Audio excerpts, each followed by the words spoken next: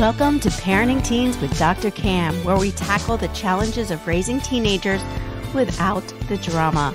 I'm your host, Dr. Cam. Let's get on with the show. Hello, parents of tweens and teens. As the new school year approaches, prepping our tweens for success is more important than ever. Today, we're going to dive into some of the biggest challenges parents face, balancing expectations and pressures, navigating social dynamics, and setting up accountability for our tweens' academic success. Our special guest, JoAnn Schauf, is here to provide our expert insights. JoAnn, often called the parent whisperer, recently published her book, Loving the Alien, How to Parent Your Tween. She founded Your Tween and You to support, empower, and inspire parents through these challenging years. JoAnn is going to share some valuable tips and actionable advice to ensure all of our tweens have their best school year yet. JoAnn, welcome to the show. Thank you so much. It's so fun to be here. It is. So I love to start with the backstory. So what inspired you to start helping parents and their tweens? So this has been coming for a while. So I was a school counselor, and at the time when all the cell phones were coming the thing, parents were just like tearing their hair out. It was already the normal tween stuff where the kids were hibernating in their rooms and parents were feeling kind of a loss because they weren't as involved in middle schools as they were in elementary schools. And at one point, Dr. Cam, I had more parents in my office than I had students because they didn't know what to do with this technology. And then as I got talking to them, there were a whole bunch of other things they didn't know. So I thought, they need a book. Yeah. They need a book to really figure out some great tools and strategies and understand all the stuff that's going on with their tweens. So that's how it started. A very big need indeed. So I'm glad you're filling this. And it's interesting because we're in the middle of summer right now. By the time this releases, it'll be closer to school, but people are already starting to panic about school and getting ready. So what are some of the biggest challenges you see parents, like what were parents coming to you about? What were their biggest challenges? So in terms of technology, it hasn't changed because it's the sites that they're on and the time that they're spending and the parents. I mean, shortly before that, maybe even 15 years ago, it was all the rage to have your computer in a shared area in the home so that you could see what your kids were doing, right? And then we just go from this really observant post to handing them the whole machine. Yeah.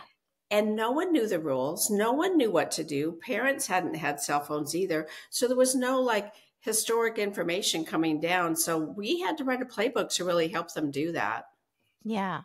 And what are some of the biggest things about the technology that they're struggling with that's causing challenges? I mean, it is really all sorts of things, from stranger danger to getting addicted to video games to taking that phone with them to bed and talking to all their friends the entire time that they're in bed, texting and so forth. So of course, we know that sleep makes a big difference. And if you're on your phone all night, that was just one of the big problems. And so really helping parents decide that they could have some control over their children's use of that telephone.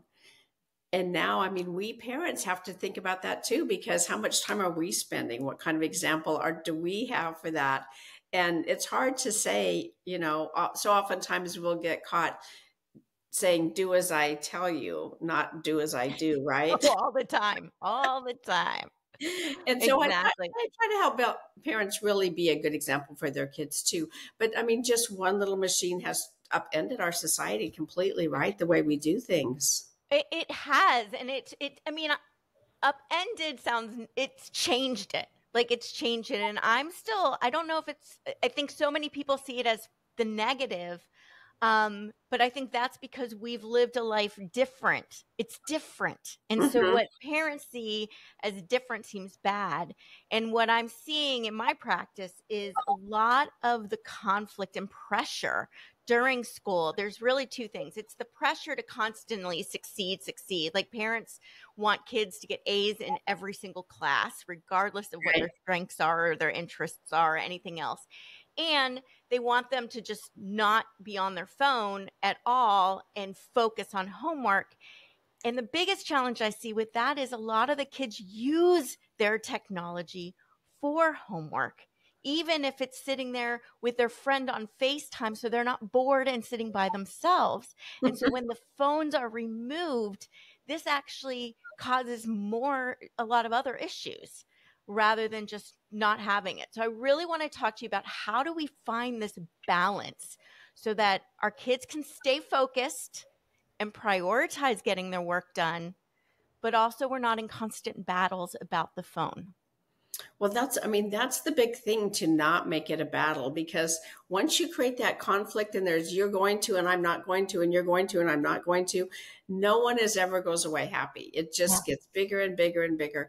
And so one of the things that I really value parents doing is collaborating with their kid. Instead of laying down the rules, and you're going to be on it from this time to this time, and it's going to be in the kitchen charging all the other time. And 100% distrust, 100% authoritarian. And it's just not a good idea, because the more we tell any adolescent no, the more they are going to want to do whatever it is. It's just human nature, right? It's humans, not teens. Humans. Yes, everybody. Let's be real. So the value of collaborating is schools. This is what a conversation could sound like. School's going to start. You've had a lot of freedom with your technology during the summer, but we need to tighten that up. So is it possible for us to have a conversation and set it up so that you and I aren't battling all the time? Yeah. And so that's an invitation, right? Well, I think, JoAnn, too, the thing that parents often misinterpret that as is we're going to sit down and have a conversation, and I'm going to tell you what the rules are, and you're going to listen to the rules. Tell me, JoAnn, why that is not going to work. Because they don't want to be bossed around. They don't want to be told what to do. And they're at the age where they're trying to figure out who they are, their identity, right? And part of that is what they believe in. Do they trust themselves? Who are they going to be when they grow up? What kind of friends do they have? How hard are they going to work in school? So they've already got a lot going on in that brain, processing all these things. And two of the main things they want is independence and autonomy. And when you say to an adolescent, this is the way it's going to be, they are going to be like, except for those few that are going to obey no matter what out of some reason. Well, and then they come to me and complain about it. So they obey, but they're not happy about it. Yeah, it's not. Or they get sneaky. Right. And so I think for parents to understand that their kid really wants a say, their child really wants a say in their life. And as parents, we need to be wise enough to let that rope go, to let them have a little bit of control as time goes on, because they're going to be grown and flown and away at 18 or 21. And if they don't know how to balance already all the things in their life, they're going to be really up in a bad way when they're 18 or 21 and they don't know how to rein in their lives in certain ways. JoAnn, I love that you brought that up, because I think this is one of the biggest issues I hear with parents is if I let them have any control at all, they're just going to be on their phones all the time and their grades are falling. And do I just sit there and let their grades fall? What do I do? So I really think that collaborating is the best thing. Like, how can we, this is an invitation to your child, how can we make this work for both of us? I don't want to be the bad guy. I don't want to be mad at you all the time. And I don't want you to be in trouble. And I don't want your phone to be the source of everything that you do that's not right. I take it away. Let's just try and erase that. And so when you have that invitation, they do feel a glimmer of hope that maybe my mom and dad really mean this invitation. Yeah. I think it's interesting because when you talk to teens and tweens, middle schoolers too, they're very aware that the phone is a distraction. In fact, a lot of times they're so bored with the schoolwork that they turn to the phone because they're bored, not they're on the phone so they ignore the schoolwork. And I think we often mistake, we remove the phone, but we haven't made the homework any less boring, so they're going to find something else to do. So removing the phone doesn't solve that. But I think the other thing is we have to be very clear with them on what they use the phone for, because we can't equate screen time. All screen time is not equal. No, not at all. Not at all. And that makes a big difference in when you're having that conversation with your child to really say, this is what I want to trust you with. These are the apps that I'm okay for you to use. And since I'm the one that's paying for that phone, I get to see whatever it is you're doing on that phone. And they are not going to like that one bit, but it's like, you pay for the house and you pay for their transportation and you pay for their dance lessons and you pay for their fees for going to a tournament, right? And so that phone is really owned by the parents. And so in essence of, I'm going to rent this to you, I'm going to let you use this, but it really belongs to me. And so it's a shared device. And they're not going to like that either. And it's not that the parent doesn't trust them. It's that the parent just needs to know that they're safe. And safety is such a huge thing for parents. Yeah. So I think this is one of those fine lines that you've got to walk very carefully, because I agree with you. However, how we do it makes all the difference. Because if Right. it's like, this is my phone, I get to take it whenever I want and everything else, well, that's hard because you gave it to them and they're having personal conversations with their friends. And a lot of the kids I talk to, they have nothing to hide, but they feel very responsible for their keeping what their friends are saying confidential, and when Right. parents are taking it. So I've had this experience with my own daughter where I was like, well, I would like to look at this, and she got really upset, and I'm like, what are you hiding? And it turns out she wasn't, and I trust my daughter Right. with everything, but it was more she was worried about her friends. So I Right. think how we handle the entire phone, I want to get this back to academics in school, because I think this is really important, because we want to create kind of this expectation going into school of what that's going to look like. Mm-hmm. How do we do that so the expectation is something that both we're as parents are okay with, but our teens are okay with, or else they're not going to abide by it. Right. If it Right. doesn't help work for them, they're not Right. going to listen. No. Well, and the thing is that communication is really important. And when we listen to understand what our kids are saying, what our purpose is to understand them and to get knowledge about how they feel and what they're doing and what their plans are, they are going that communication line is all about that connection.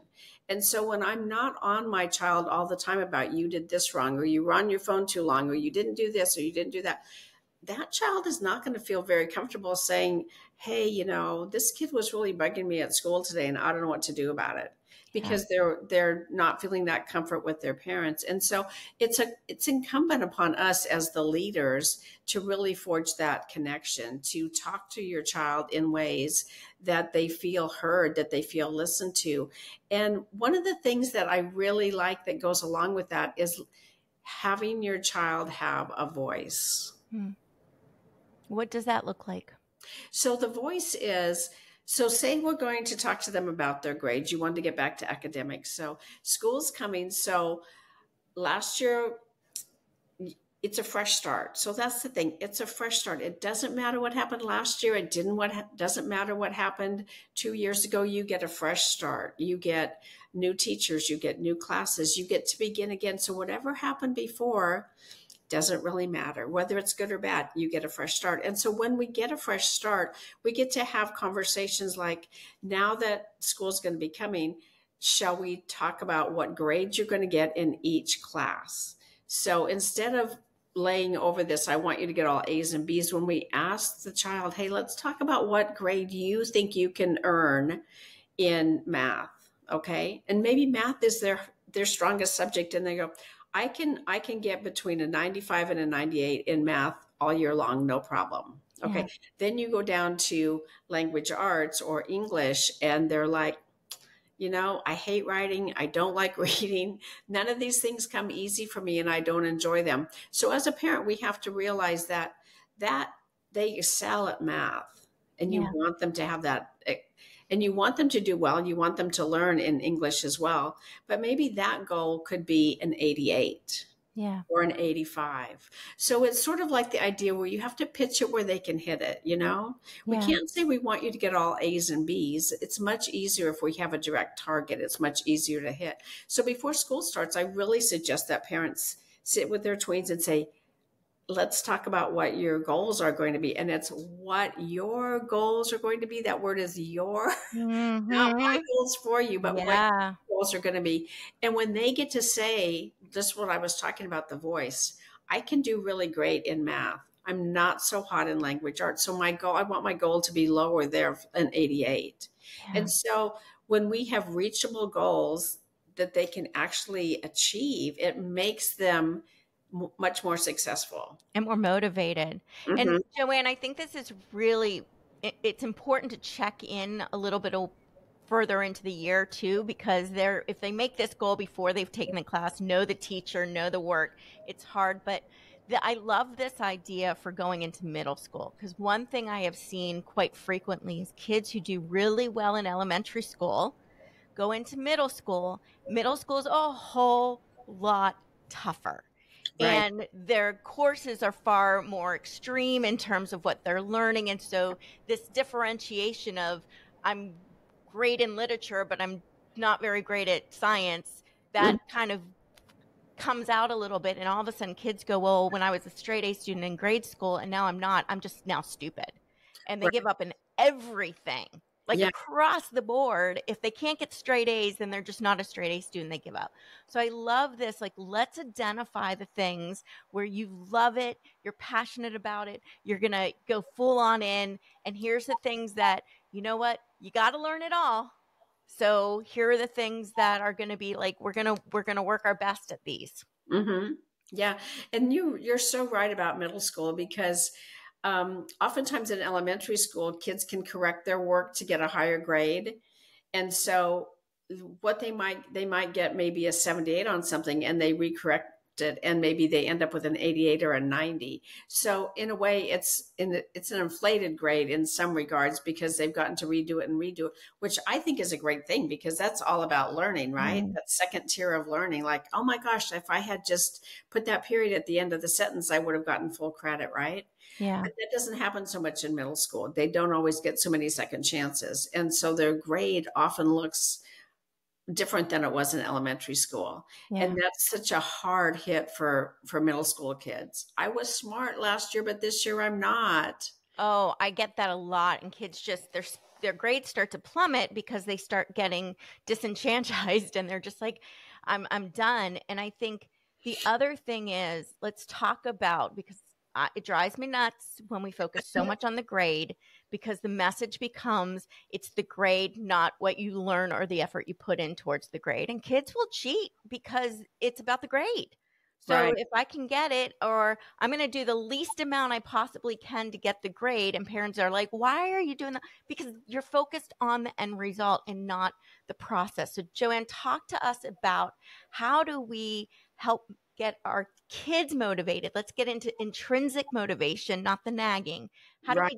we dig into that when they go into middle school? Well, so one of the things that can really be helpful with that is when you make it about the grades, it's a big thing, right? But if you make it about the tasks that need to get that grade there, like what time do you think you're going to do your homework? How's that going to work for you?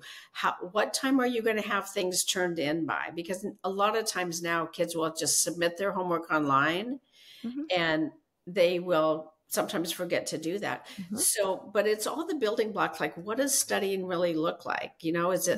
Is it doing your homework? Is it reading a chapter? How is that? How are you going to do that? Because the success comes from all those skills: doing the homework, turning it in, putting it in your backpack, writing down the assignment when it's given, in whatever way they want to do that. So all those things are going to contribute to their success. And without those bottom layers, those grades aren't going to happen. And so really helping parents understand that it's the building blocks that need to Mm. be rewarded, that need to be, hey, my gosh, you got all your homework done, you turned it in on time.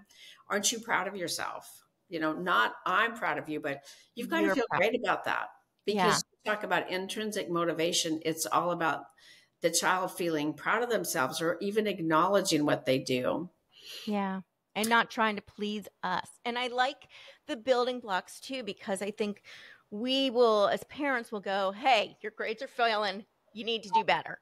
And the kids, and I'll talk to the kids. I'm like, what do you, and they're like, I just need to do better. I'm like, what does that mean? What does do better mean? And let's look at what is getting in your way, because you're right. The one thing I hear a lot, they do it, they forget to turn it in, not because they're lazy or anything else. They don't think of stuff like that at this Right. age, right? So maybe it's like, okay, you do your homework and you forget to turn it in. So let's figure out a plan, or let's try different techniques or strategies to see what works for you. I'm not going to tell you what to do because it might not work for you. What works for you to get your homework in time? How can you remind yourself? Right. So I think one of the things that's really helpful for kids is when they realize that they have to submit their homework, and they've got a plan, like they're going to do it at this time and do it at this time and then submit. Yeah. So it's like part of the organization of how it's done. It just becomes a habit. All of those things are all habits, the doing the work, the writing it down, etc., and turning it in. I mean, it's just so sad for kids when they go to the trouble to do all that work and then they don't get credit, or they lose a certain percentage of their credit, because we want them to get that credit. We do, when they make the effort. And I want to talk one thing about too. So one of the worst inventions, personally, I think, you might disagree with me, is the ability for parents to check grades every single second of the day. Oh my God. I find this to be absolutely horrific for the kids and for the parents, because parents start owning the grade and getting on it. And secondly, I've seen this over and over again. Teachers don't put the grades in right away. And all of a sudden I have kids that are getting in trouble for their grades when it's the teachers that haven't put it in yet. Right. So this has caused, so when we talk about expectations and pressure, this has caused so much ridiculous, unfair expectations and pressure. I just wish it would be removed. It is really crazy. And I remember before they had that, it was less stress for kids, because they weren't walking in the door and their mom wasn't saying, "Why did you get a C+ on that test? You studied so hard. You knew everything. How did that happen?" How can a child even answer that question? What is the answer to that question? And so what I tell my clients to do with their children is this. You're going to make a deal with your kids when you're talking in the summer about what they want to earn, what they're going to earn, what homework and all that is going to look like. You're going to make a deal with them that you will never, ever, ever open that grade portal. Yeah. But every week you'll sit down with brownies or ice cream or on a walk or whatever, and it's a set date and time, and let the child open the portal and tell you that they have this grade. And then they're looking at it and they're like, "Oh my gosh, no wonder I have an 82 in social studies. I forgot to turn in that paper when I was sick. Oh my gosh." And then I'm going to have to ask the teacher if she'll make an exception and let me turn it in. And this is what ownership looks like. I'm so glad you agree with me. I am with you 100%. It's all about ownership, JoAnn. And that's the thing that I hear. There was even something on the news today about people complaining about the Gen Z in the workforce. And the problem that I keep seeing is parents take so much ownership of everything they do that kids never learn how to do it. Exactly. Send them in the world with great grades, but they're not their grades, and they haven't learned how to get those grades on their own. No. And they crumble. It's very sad. It's very, very sad, because when we own something, we take care of it, right? You get a new car, you get some new dishes, you get some new jewelry or a new dress, and you're going to take care of it because you own it. Yeah. But that feeling of ownership is very powerful in terms of what kids are going to do with what they have. Yeah. And so and I think it's scary for parents, especially kids who are on that line. Sometimes they're passing, sometimes they're failing, sometimes they're passing. And parents often feel if they're not the wind beneath their wings, they're not going to, the child's not going to pass. But that child would probably do even better without the nagging. Like, just tell me what you're going to do. Yep. Tell me what you have for homework, and tell me how you're going to do it. And that goes back to the voice of the kid saying, I'm going to do this. Yep. I'm going to do this first. I hate math. I'm going to do it first and get it out of the way. I have to work on that project, so I'm going to do a little bit tonight. Oh, by the way, Mom, I need you to go to the store and get whatever for me. And so, I need it today. I love that one. yeah, but there is always, oh, can you just stop everything you're doing and go to, Go run to the store and get this stuff. exactly. But again, it's their voice speaking what they're going to do. And that is very powerful. Very, It's very powerful. 100%. And I have seen that with my daughter, who has the great grades and then horrific grades.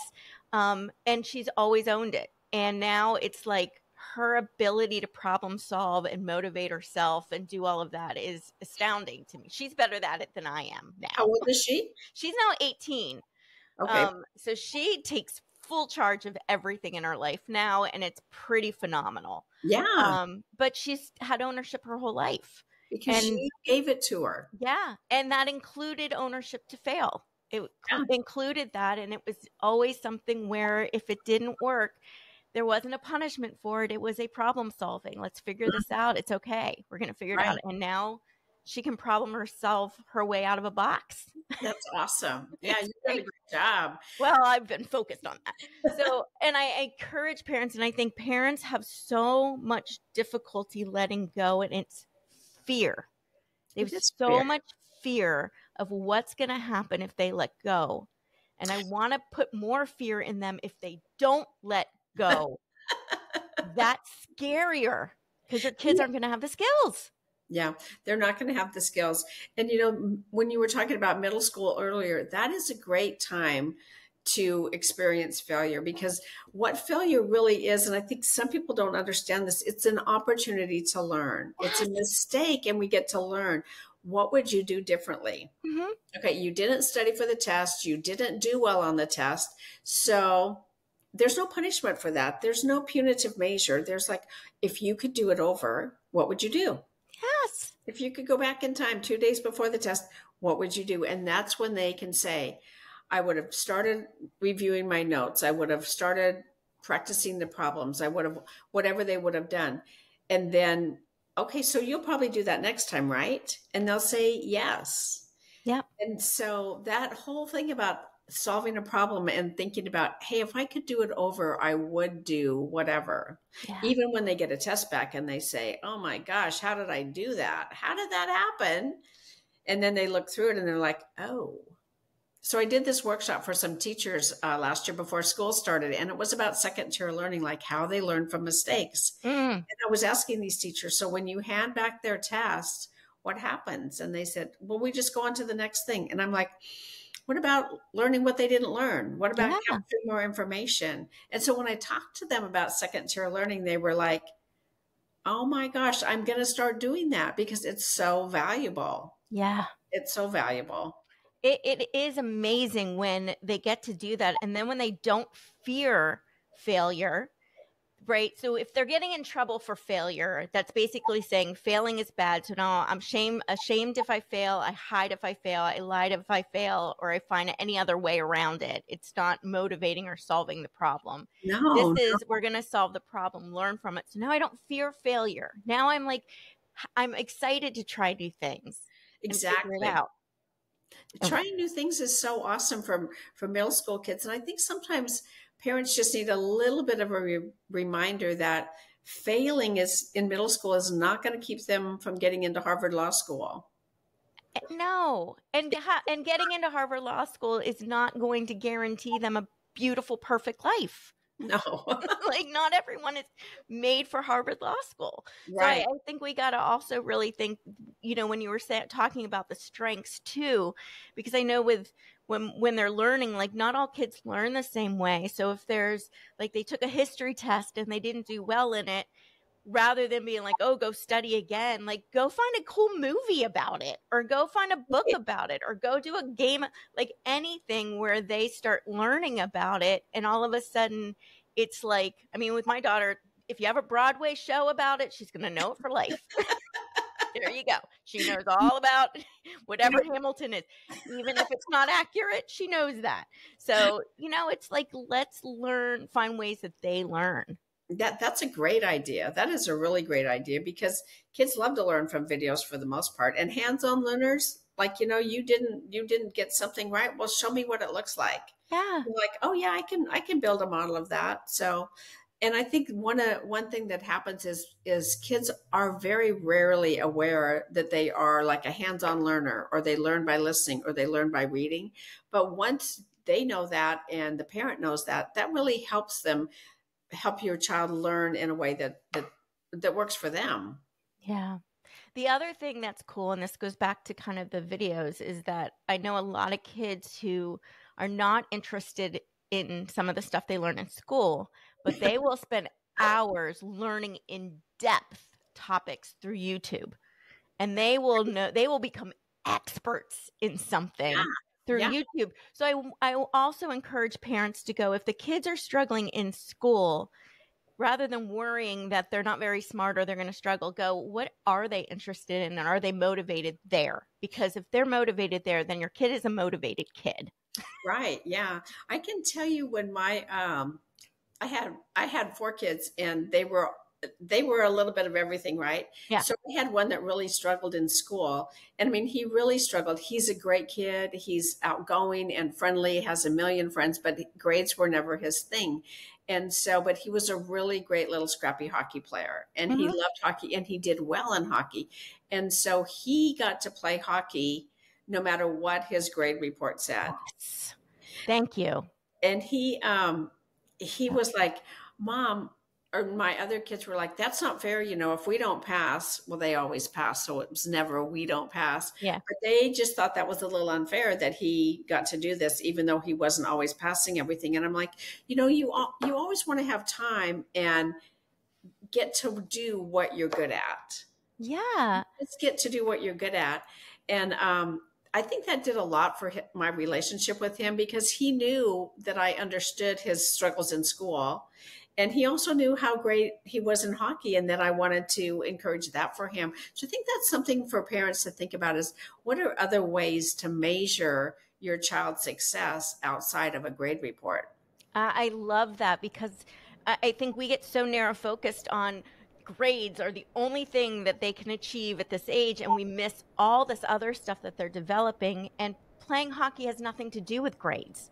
Like, why would you take that away? That's basically saying anything else about you is not important unless you do this. And if you're bad at this, then you're just a sucky person, rather than this is where you might not be strong, but look how strong you are here. Exactly. Plus, if you don't do stuff that you love during the day, you're not going to have the energy and motivation to do tough stuff like school. Right. Yeah. And I see that a lot too, where kids, everything that they enjoy is taken away. They have no dopamine going to the head brain. They're just like completely in like stress mode, and then they're being yelled at to do their homework. I'm like, it doesn't work well. You're setting them up to fail. No, I don't know about you, but when I was a kid, I hate being yelled at. I mean, it was just. I still hate being yelled at. It's not fun. It's just so disrespectful. And so that's one of the things that I try to help parents understand, is that their tone of voice, like when I tell them, okay, so you're going to lay into your child because their room isn't clean and grandma's coming, right? And I told you to do it, and blah, blah, blah, blah, blah. And so I tell them, after 2 sentences, your child knows if you're going to lecture them, if you're going to listen to them, the kind of mood that you're in, and they can turn you off. And they can stand there and look like they're listening, but they are thinking about the new song that's coming out, or the YouTube video they want to watch. So when you want to make a difference talking to your child, that voice cannot be the voice of lecture, or I'm right and you're wrong, and I'll tell you why. That's my least favorite. I'm right, you're wrong, and I'll tell you why. Right, because I'm the parent. And I think what's hard is we see that when they're not listening as a sign of disrespect. And I think it's more of a feeling disrespected is what's happening. It's not them disrespecting you. It's them feeling disrespected and protecting themselves. That's exactly right, Dr. Kim. So I think how we perceive that. So, okay, JoAnn. Yes. They're going to school. We've covered a lot. What are the top 3 things that you want to make sure parents are walking away with from this episode? So I really want them to realize the value of their child's voice, and by listening to them and listening to understand them. And then the next thing I really want them to do is to set up these accountabilities for their success. Number one, letting them decide what their grade goals will be.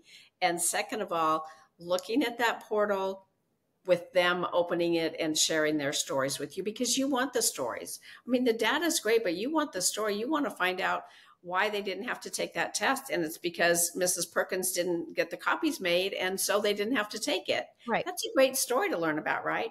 You don't learn about that as a parent opening the portal. So I think that's the second thing. And then the other thing I really like is focusing on your child's strengths. Mm-hmm. Like, my daughter loved animals. She loved them. I mean, any dog, cat, pet, turtle, anything. She was a friend to that. And so I think she was in 7th grade. And I said, let's see if you can volunteer at the vet's office, and just offered to be in the office. And so, of course, the vet said yes. And she wanted to be a vet. That was in her heart. She knew she would be a vet. And so after a couple of weeks, the vet said, she called me and she goes, JoAnn, I'm going to have Crystal with me as I open up this dog's paw to remove something, and the dog will be asleep. And and is that okay with me? And of course, that's what she wants to do. We got to get her in there, right? She fainted. Oh, my daughter fainted. Yeah. She couldn't stand the blood. No. In 7th grade, then she knew that she wasn't going to be a vet. She could still volunteer and she could still do dog rescue and things like that. But she knew that she couldn't be a vet. And that was a powerful learning experience, because that was her interest.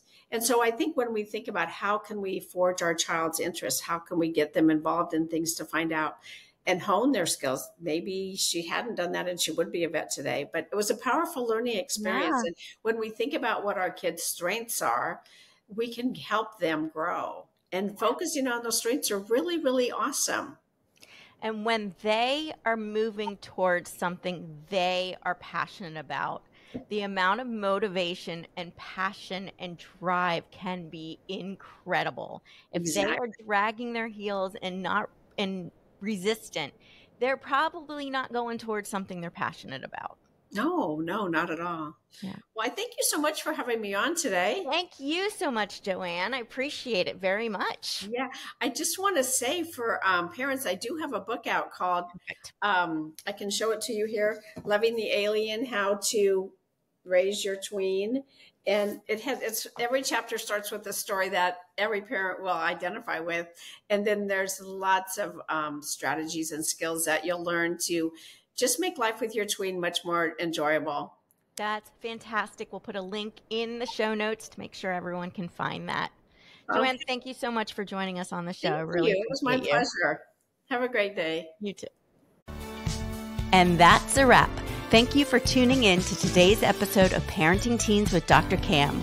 Don't forget to hit follow so you don't miss a single episode, and share the love by passing this on to a friend. Until next time, keep making a positive impact in your teen's life.